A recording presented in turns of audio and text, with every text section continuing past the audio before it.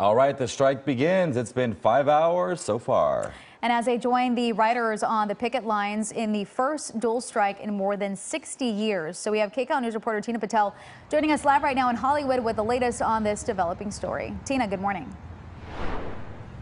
Well, good morning. Officially, the actors will start picketing outside studios like Netflix today at 9 a.m. But we already saw a number of them come out here yesterday after SAG-AFTRA announced that the strike was on. Pay your actors! Pay your actors!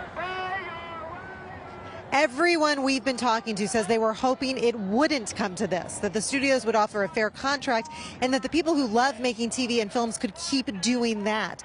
But SAG-AFTRA, the union that represents 160,000 actors, says they had to take a stand because the entertainment industry has changed dramatically with streaming, and they say the studios aren't giving everyone their fair share.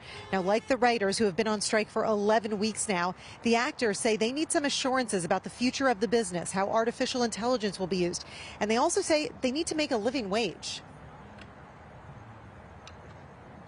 What's happening now, because of all the streamers, we don't make as much. No one's making as much. The people who are controlling the studios are making like beyond, like it's disgusting how much they're making. This company that really changed the business, all they sell is what we make together, and DGA, and IATSE, and Teamsters, and all the unions.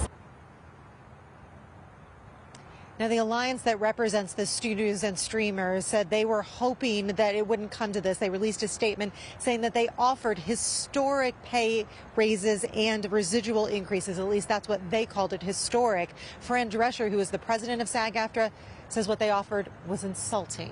We'll send it back to you. Yeah, just watching her press conference yesterday, she was definitely very passionate. All right, Tina, thank you so much.